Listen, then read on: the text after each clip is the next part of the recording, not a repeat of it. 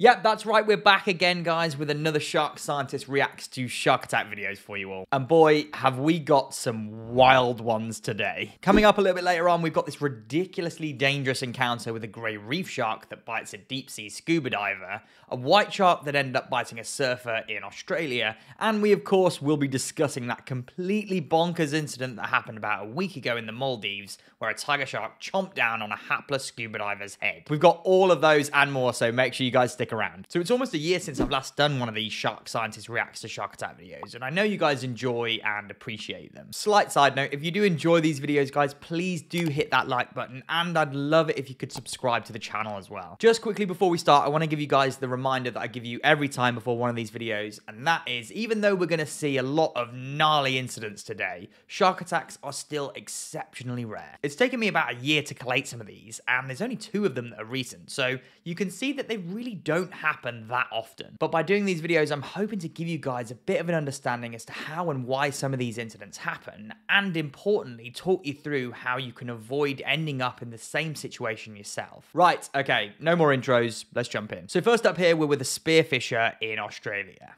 Spearfisher. Oh man, I think you guys know where these ones usually end up. Pretty quickly then we can see he dives down right towards a charged up bull shark who's swimming around kind of erratically, and he gives that shark a poke with the spear gun, and it reacts very, very badly to that poke and bites him on the leg. Ouch. Now, normally in these situations with spearfishers and sharks, there's usually a common theme that seems to run throughout all of them, and that is the presence of a dead or injured fish within that vicinity. It's what usually attracts the sharks over in the first place. On first watch, a lot of people would be forgiven for thinking here that there's no fish, and this shark is just swimming around erratically or aggressively, and the spearfisher was maybe just trying to defend himself. But if we pause it just a couple of seconds in here, we can see the injured fish just there in the top right-hand corner of the screen. It's only for a few seconds, but I think the movements of the shark just after as well kind of give it away that that shark is chowing down on some kind of smaller prey item. In reality, what I think has happened here is the spearfish has initially headed down and speared that fish, but not managed to keep it on the line. And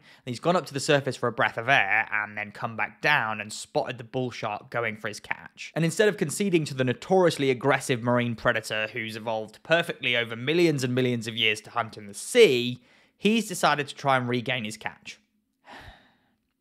Of course, then we've got a territoriality or resource guarding bite here then. It's a pretty standard reaction from a bold shark species. If you're trying to get between a shark and its prey, they can and will defend that food aggressively. Personally, I think the poke from that spear gun was just the last straw for that shark and it's flipped out, but he has absolutely provoked this bite. It could have been so dangerous as well. Like, he's taken a nasty one to the leg there, and that could have easily severed an artery. I just wanted to do another quick pause here though for you though, as it's a beautiful demonstration of the pectoral fin positioning of a shark that's really pissed off. Look at how this shark is pointing those fins downwards. It's so obvious. I mean, at this point, it's probably a little bit too late to be able to react to that, but sharks will often do this behavior before they decide to bite. And if they are doing that behavior, it's time to get the hell out of there. Okay, up next then, we've got this super short clip from Australia of surfer Kai McKenzie. The clip itself is really short and is paused just before the bite, but it's still pretty horrifying. I'm fairly sure the full clip was filmed on a police officer's phone from a New South Wales police station who had the original footage, and then it was somehow leaked from that police station, which is bad. And this particular shark here is definitely a white shark that's probably around 3.5 meters or so, and it ended up biting Kai while he was on his board and severed his leg in the process. You can just see the massive amount of damage to his board here. It's just completely splintered it. Somehow though, Kai, despite his massive injuries, actually managed to paddle back to shore where someone helped create a makeshift tourniquet out of a dog lead to try and help stem the bleeding. Kai's leg actually ended up washing ashore not too long after the incident, where it was placed on ice by some bystanders who came across it and taken to the hospital, but the doctors sadly couldn't reattach it. The footage itself here though is absolutely wild. If we break it down, we can see right from the get-go though that Kai is panicked. He's likely already seen the shark by this point and is just desperately trying to get out of there. He's got his legs up out of the water as well, and I think that just tells us he knew that a white shark was in the area. Maybe it's already bumped him, but it could be the case here that this frenzied paddling actually hasn't helped Kai out at all here, and it might have actually ended up causing the shark to really come in at full force. I think this one has the markings of an exploratory bite though, because 1, that shark didn't come back, and 2, Kai's leg actually wasn't consumed by the shark because it ended up washing ashore. Thankfully, he managed to survive that incident and was in good spirits based on a social media post that he put up, despite that awful reality of losing his leg. He even said that he was going to be back in the water in no time. Good lad. Okay, heading a little bit back in time now to 2004, and we're off to Cuba. Despite this looking like it was filmed on a potato, we can just about see that this is some kind of tourist shark feeding dive experience. And the sharks in question look like bull sharks. Hand feeding and bull sharks shouldn't really be in the same sentence, to be honest, but here we are. Anyway, we can see the provisioning diver here in the foreground luring a bull shark over with a piece of fish. And just as he's moving the shark a little bit higher, he releases that fish. But unfortunately, it looks like the shark has mistimed that bite there and been distracted by his retracting arm, and it just latches down onto that instead. After a few shakes of its head, the shark realizes it doesn't quite fancy it and swims off. You can see, though, the severe damage that shark has done to that diver's arm here. It's absolutely pouring with blood out into the water. That is gnarly. Fortunately, he manages to make it to the surface, and from reading around the incident, he spent months and months in hospital recovering from this. I think, to be honest, even he would realize what he's doing here is pretty silly. To be trying to hand feed any shark is a bad move, let alone a bull shark. One wrong move and that's it. You're gonna cop a bite. He's just lucky that shark didn't stay attached for a little bit longer, because that could be your arm gone. I think this one here then is a definite mistake bite though. That shark is initially going for the fish, and then as he's let the fish go and quickly pulled his arm in, the shark's seen that fast movement and just clamped down, thinking the arm is a food item. It's let go almost straight away, so yeah, definite mistake bite here that's just been mistimed from the shark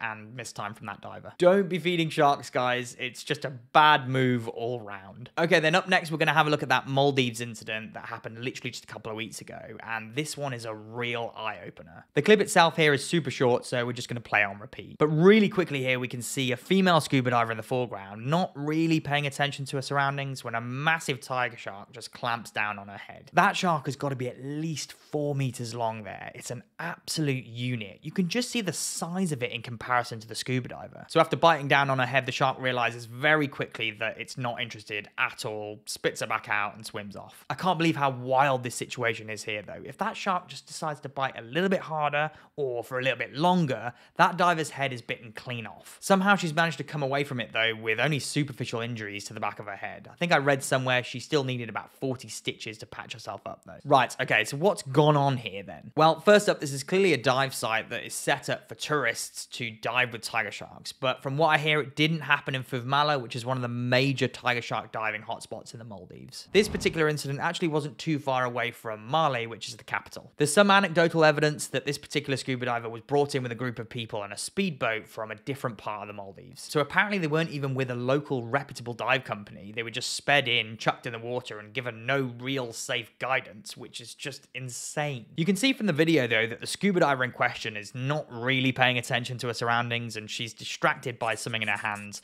Pretty sure it's a GoPro and she's just looking at pictures. But that's her first big mistake, not being 100% alert of everything that's going on in your surroundings. It's really easy to take your eye off the ball for just a second, but when you're in the water with large predatory sharks like tigers, you just can't do that. We can see she's also horizontal in the water instead of being vertically positioned, and that's also going to increase your chances of getting bitten. When you're flailing around horizontally, you're just making yourself look like a prey item, whereas if you're vertical and alert in the water column, you immediately make your profile just look that much bigger, and that can be enough to deter a shark from coming in closer to check you out. Another thing I've heard as well, although we can't quite see it from the footage, is that she was wearing a high contrasting dive mask strap or a hood. It's possibly a lighter color, maybe yellow or orange. Now, we of course can't tell that from the footage that we got, but those are the reports that are coming out of Mali and the dive operators in the area. And if she was wearing that high contrasting color, that could have been enticing enough for the tiger shark to come over for that exploratory test bite. Yellows and oranges will always contrast against the blue of the surrounding waters, so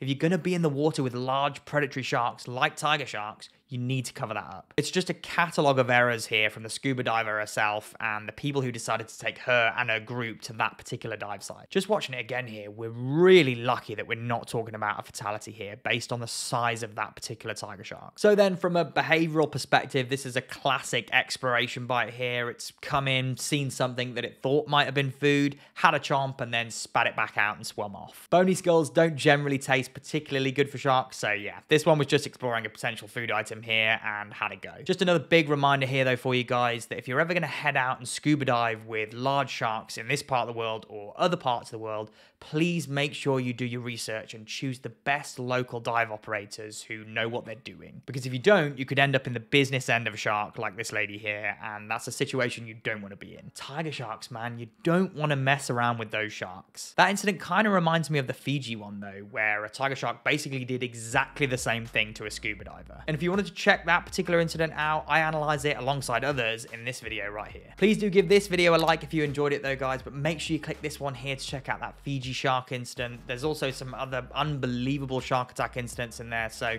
if you don't want to miss out on those, make sure you give it a watch.